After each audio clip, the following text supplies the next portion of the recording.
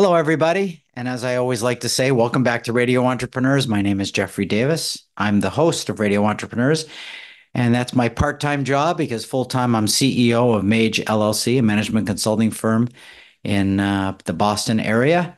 Our next guest, I'm looking forward to speaking with Jeff Wenninger, founder and CEO of Law Enforcement Consultants. Welcome. Well, thank you for having me. It's a pleasure. Right. A lot of people like to talk, especially during election years. They like to talk about their definition of the law, and I'm interested in yours since that's what you do for a living.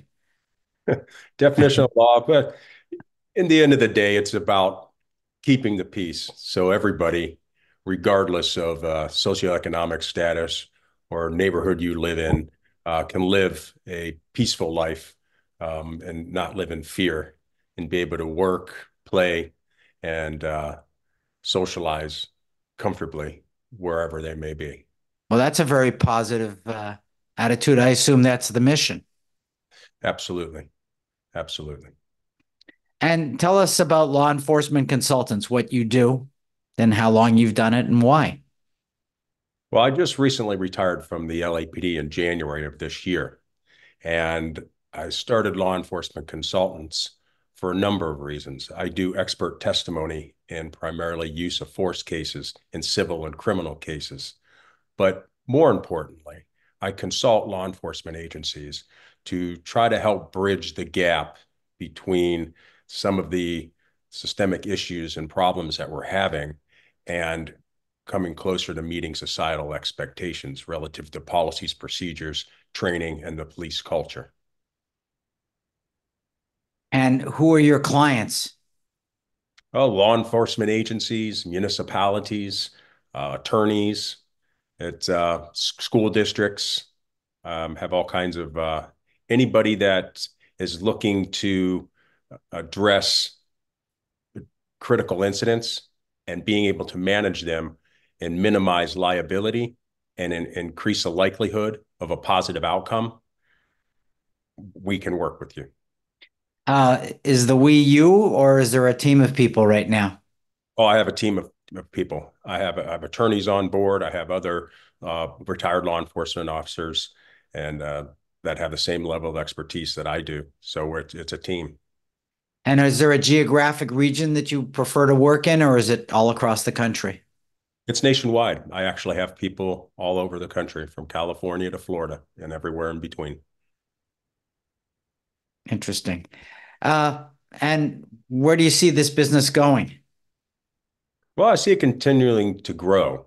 And I see that law enforcement is actually in a crossroads.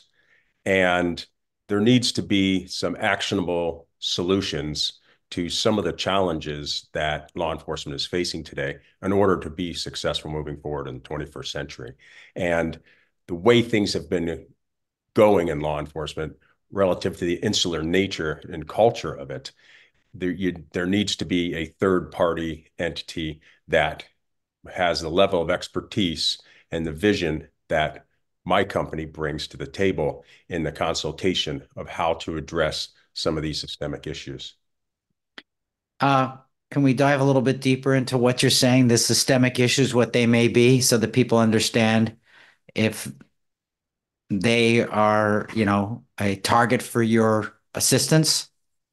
One of the most critical issues that you see is that upwards of 36% of officer involved shootings involve somebody who's experiencing a mental health crisis.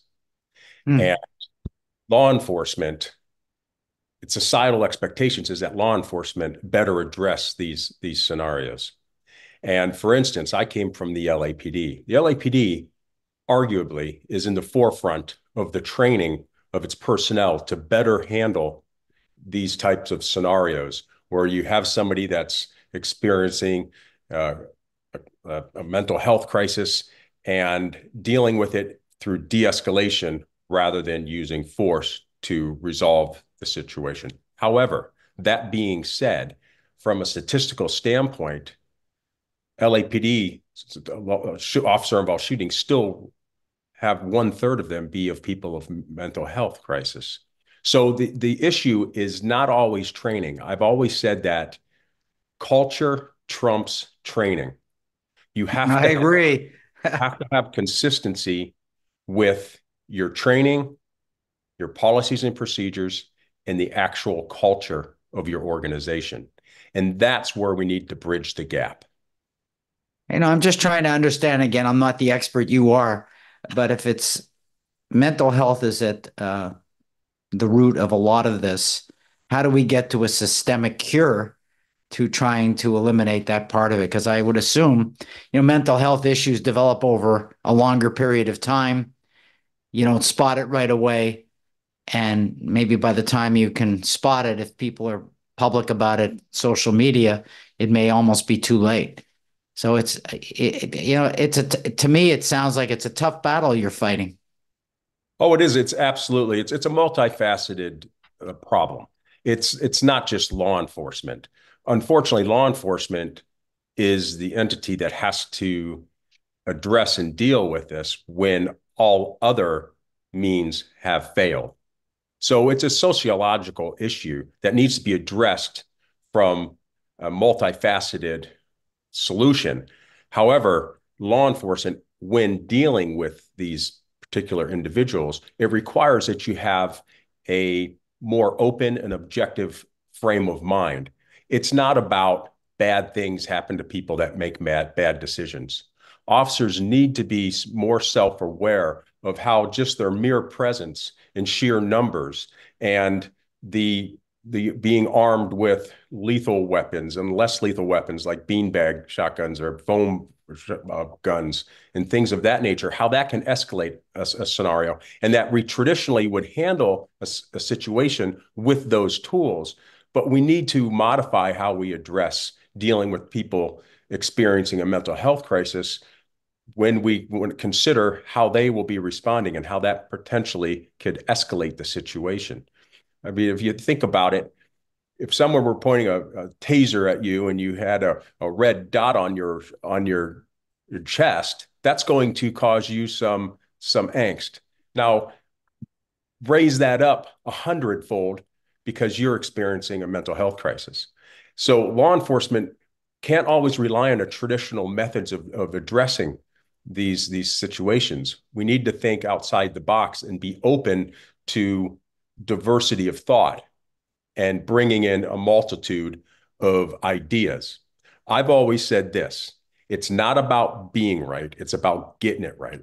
And that means you have to bring as many people as you can to the table with various ideas rather than having an insular culture where you say, we know what we're doing, don't tell us how to do this, we're the experts. We need to have a broader open mind to how we address these issues.